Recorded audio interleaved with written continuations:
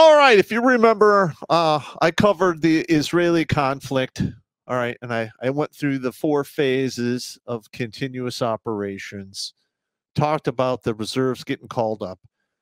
They were calling up 360,000 dudes. That was a week ago. Well, today they have roughly 164,000 of the 360,000 they called actually show up. All right. That's probably there. More people are coming in, but if they really want to have the effect that they want, they're going to probably have to wait. All right. I talked about pulling equipment out of storage, and what I have been hearing is Israel has the M60 tank, which has been upgraded. They call it the Magach or the Magog or whatever, Magach. And they're technically the reserved armor units for Israel. Those are now on the move. They're getting staged and they're getting worked on. So, what is that saying? It is my opinion that Israel knows this is going to be a minimum of a 2-front fight. Minimum. So they're getting ready. Let's see. Again, they're training the new troops. Now, I've been hearing some reports that all of these reservists that have been called up have having a hard time getting their hands on enough equipment or proper equipment. It's similar to what happened in Russia, I guess. I don't know if Israel maintained a stockpile to equip 500,000 guys.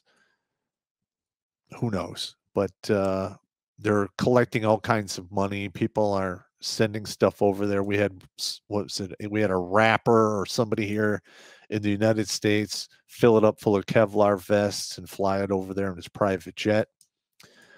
Listen, it is what it is. Things are going crazy. When we first started in Iraq, there wasn't enough vests to go around. People did the same thing, so I understand. All right. They're reassembling the chain of command for the 360,000 people they're bringing in. They're hoping to increase their standing army to 2/3 of its size by the end of the month. We will see what happens. We'll see if they get the full 360,000. I think they'll come close, 310, 320 maybe. I don't know if they'll be able to get to the 360,000 unless they decide to, activate dudes who are 38 and beyond in age. So we'll see. There's been massive amounts of blood donations. And remember, I talked about setting up mass casualty facilities. I know that they're organizing this. I don't believe anything has been set up, but they're taking all kinds of blood donations. Now, typically, when you bank a bunch of blood, you have a inkling that you just might need it. All right, 80% of Iron Dome's reserves have been expended, meaning if Hezbollah decides to get all stupid and launch a bunch of rockets, there's really not much more the Iron Dome can withstand. It has literally been, firing hundreds, if not thousands of rockets a day for the past week. Again, this is just rumor. From what I'm hearing here, again, I'm a trained intel analyst, so I read between the lines, and I see what's not being said by what is being said. I know it's hard to explain, but it is what it is. All right, we're talking about that hospital that was hit, that had 500 casualties. Israel's put out an official statement that it wasn't them. It was a rocket fired from Hamas, which I'm going to be honest, those things are not the best. So I would have to err on the side of Israel on this one.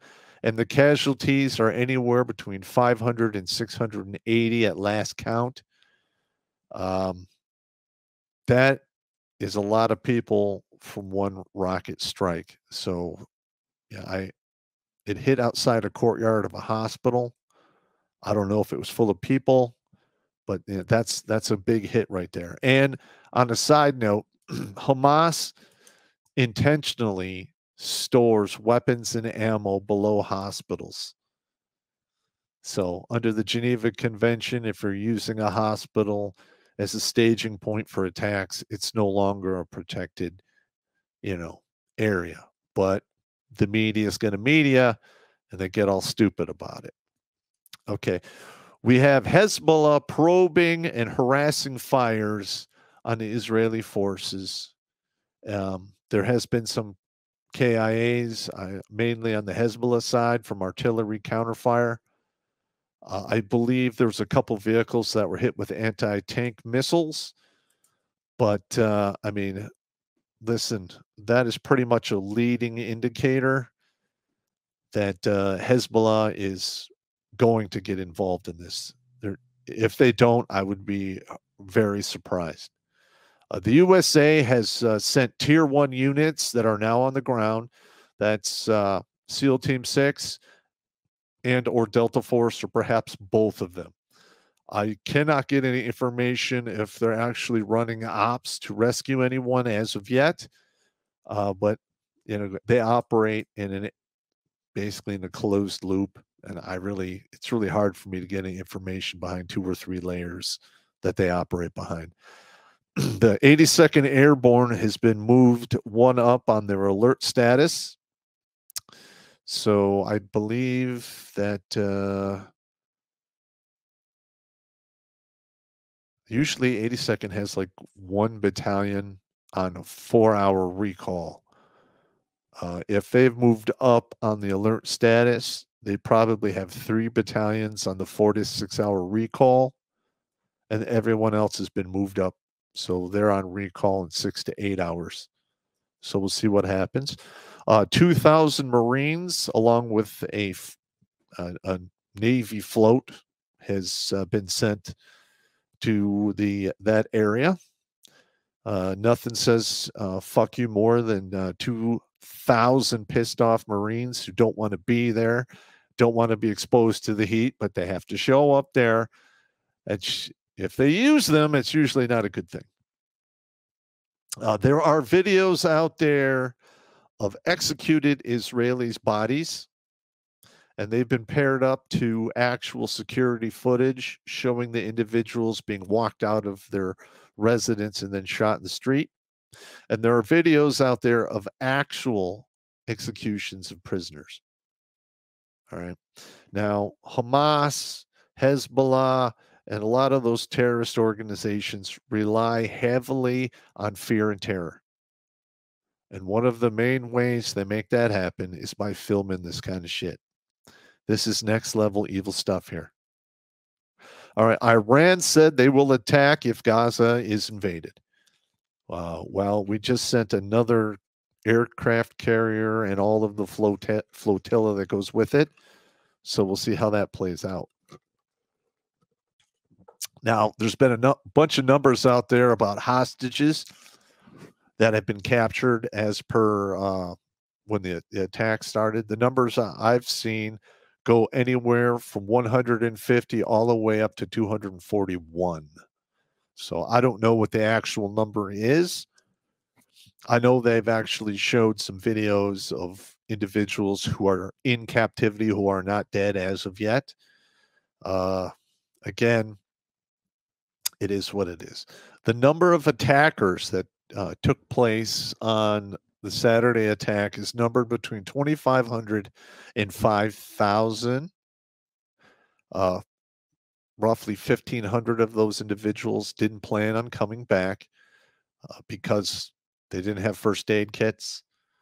And there's a lot of things that you can tell what a soldier's mission is by what he has been carrying or what he's not carrying. All right. So these individuals went across the border on a one-way trip, meaning they did not intend on coming back. Apparently being martyred over there is big in their culture. It is what it is. I'm just telling you the deal. All right. So apparently they have found a bunch of the tunnels below, uh, Gaza, leading out of Gaza. And they're now doing probing attacks. And rumor is they're actually sending in some drones and robotic equipment in there to see what's going on. And so far, roughly 200,000 people in Gaza have been displaced thus far. All right. So, what is this telling me? This is telling me that I do not believe a full out go is going to take place right away.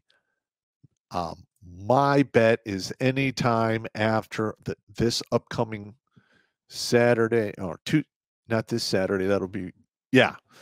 So that'll be one week from now. We'll make it roughly 14 days since the attack. That's the bare minimum, in my opinion. Some of the other individuals I've been talking to said somewhere towards the end of the month, beginning of November, for this, cleansing to take place. We shall see.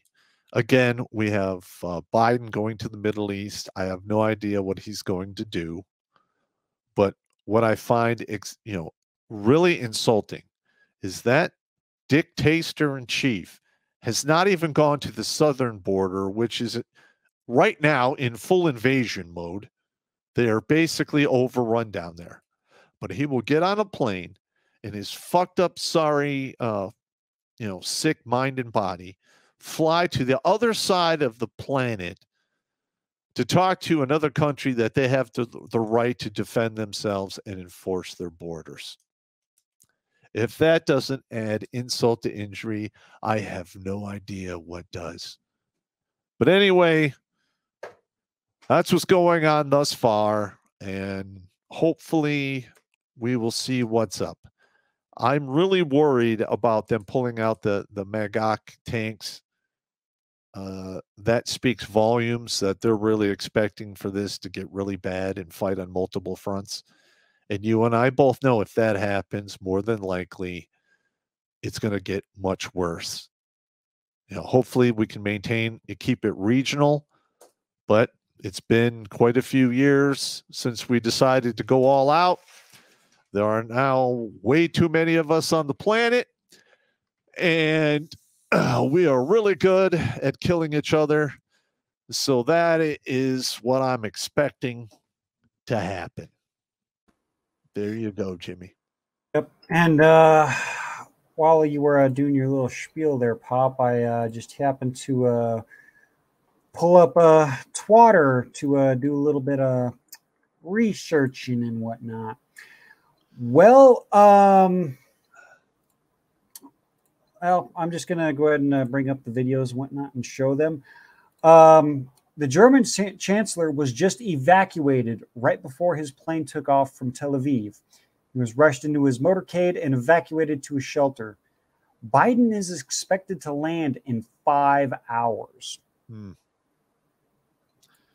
Yeah, what could go wrong? Yeah, and I'll bring up just a couple more videos here that I've reposted for everybody. So again, if you guys are on Twitter, give me a follow, JimmyBones90. You'll find me. I'm not too hard to find. But due to the instance with the hospital and whatnot, and both sides pointing fingers at each other, the Israeli embassies in Jordan and I can't remember what the other one was, have been well, let's just say, fiery but mostly peaceful protests. Yep. Well, here's the U.S. embassy in Lebanon. Nice.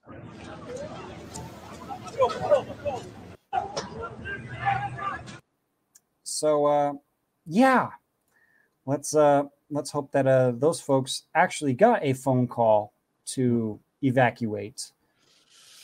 Yeah. Remember Benghazi? This is not going to end well. No, not going to be good at all. Let's see. And then what was the other one here? Oh, yep. Just a few more pictures from the embassy in Lebanon here, from Benny Johnson here. So, yeah. Yep. Oh, yeah.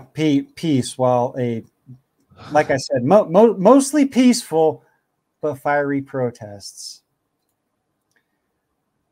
Yeah. So, and remember the potato head in chief, or the dictator that was selected, that we like to call him around here, is supposed to be landing in that area in 5 hours. Well, we'll see what happens. It's not going to be good. That's all I got to know. Listen, a lot of those weapons they left behind in Afghanistan are now in that area of the country, and there are shoulder-fired anti-aircraft missiles there, so anything could happen. Watch Grunt Speak live every Tuesday and Thursday at 8 p.m. Eastern. And if you want to join Popp for Supporter Sundays, go to redonkulous.com/donate and make a monthly pledge. A link is in the meat caser box.